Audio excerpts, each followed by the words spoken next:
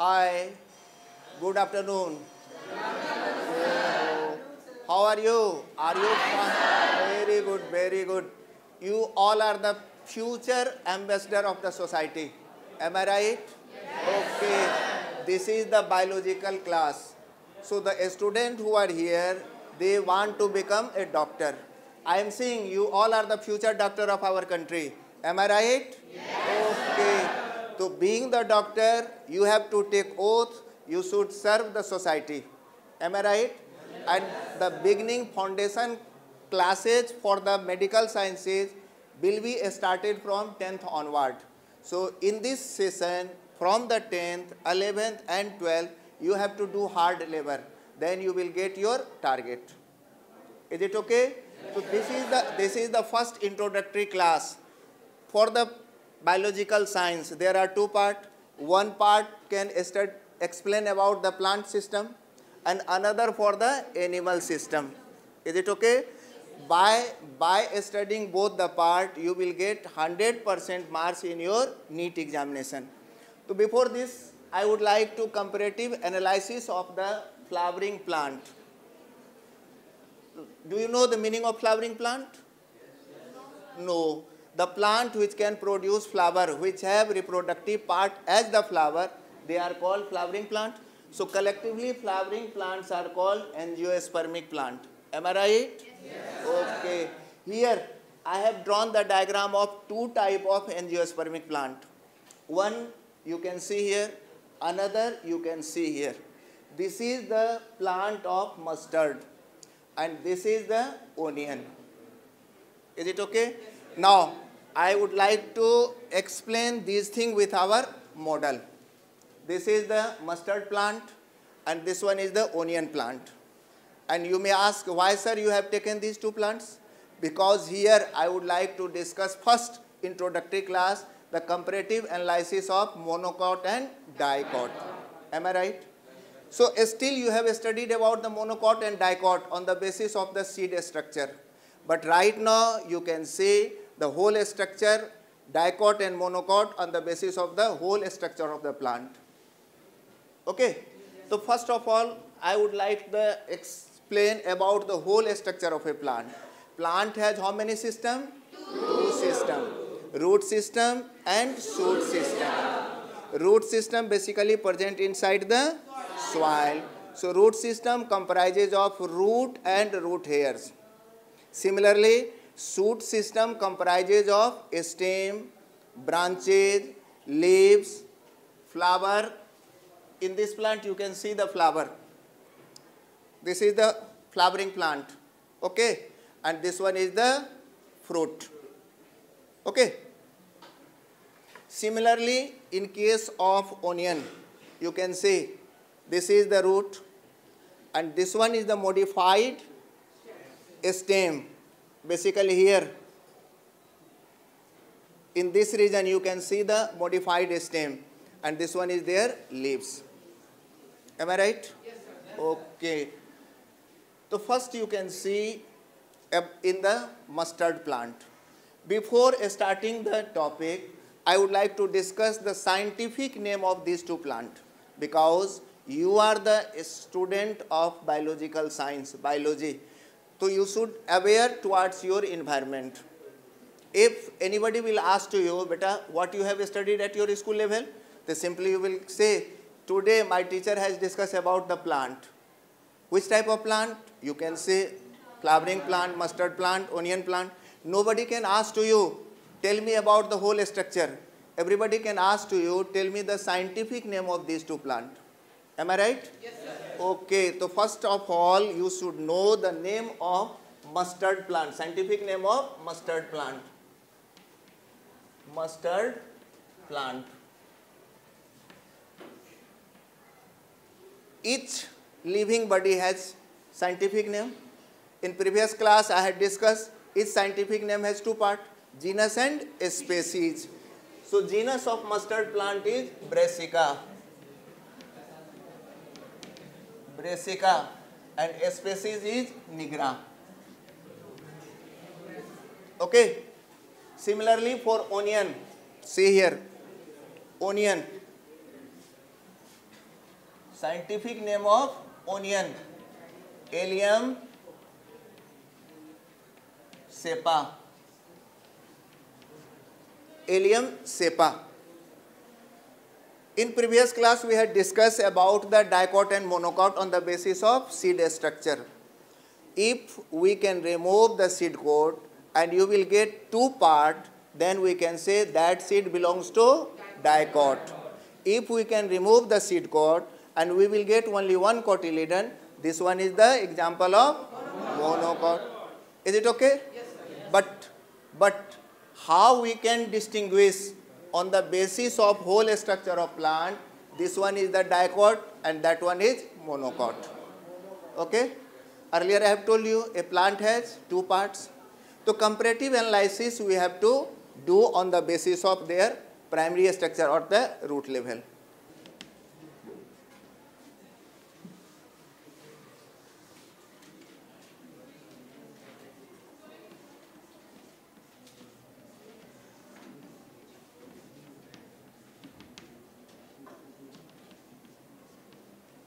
Both are the diagram of root. Is it okay? Yes, can you say both diagrams are similar? No, sir. There are some differences? Yes. Okay, see here. Here the root have branches, but here they don't have branches. Am I right? See here. Just see here. These, just say, hello, all of you see here. These are the two models of the plant.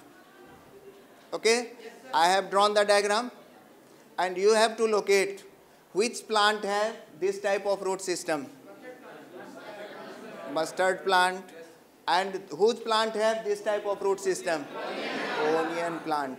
On the basis of external structure, you can say if the cluster of roots are there, they are fibrous root, and fibrous root are the example of monocot. Is it okay? Yes, and the root which have branches, they are the example of taproot, and they are the example of dicot. How you can distinguish which one is the taproot, which one is the fibrous root? Okay? If the root, tell me one thing. Have you seen a sprouted gram? अकुरा हुआ चना देखा है? Okay. So first of all you have seen the white color part comes out of the sprouted gram. They are radical. Just I am drawing the diagram. See here, this is the gram seed. And if you can see the sprouted part, first you can see this type of a structure. And this is called what? This is called radical. Okay? And from that radical, if the root arises, this one is the example of taproot, and taproot is, this is called the primary root. Primary root, and primary root has branches. This is called the secondary root, and secondary root has branches. This is called tertiary root. Tertiary root. Okay.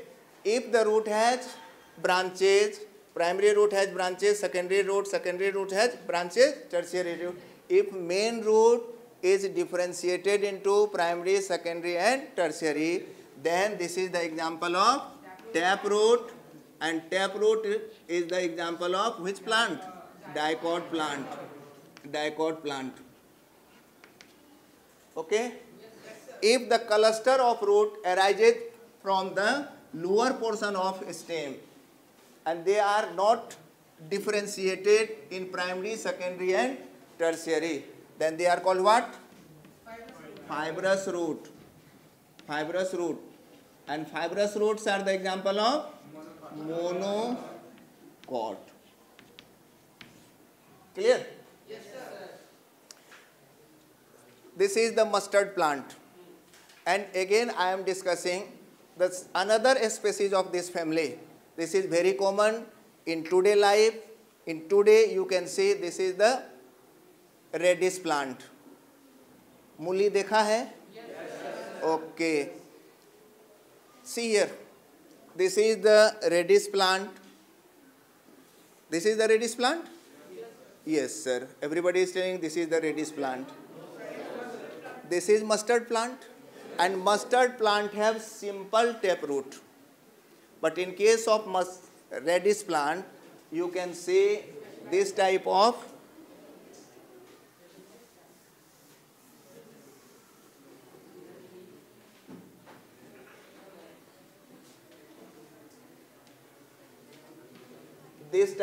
structure.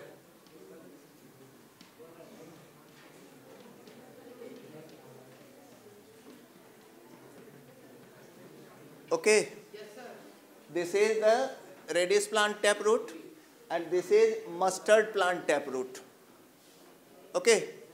Ab here I would like to explain one thing. Why such type of changes occur in the same kind of root? Can you say? Okay, very nice. Because that plant has to perform a special function, and that special function is called modification. इसको क्या बोलते हैं? Modification. So for that structure, taproot becomes swollen by the accumulation of food. ठीक है? Is it okay? अभी मूली का season है. You can see the radish plant in our locality, and you can compare why the root of mustard becomes thicker and thinner, and why the roots of raffinose plant, basically we can say radish plant, becomes swollen. Is it okay? Because that plant can store food material and becomes swollen. That modified structure is called fusiform root. इसको कौन सा root बोलते हैं? Fusiform root. Fusiform root. The first I had discussed about the comparative analysis in between dicot and monocot on the basis of root level. Second thing, I am discussing about the comparative analysis between the similar structure of taproot and some modified structure of taproot. Clear? Achha, one thing, before stopping the class, I would like to ask one question from you people. You all are seeing? This is what? Onion. Is it okay? Can you say onion is the root or stem?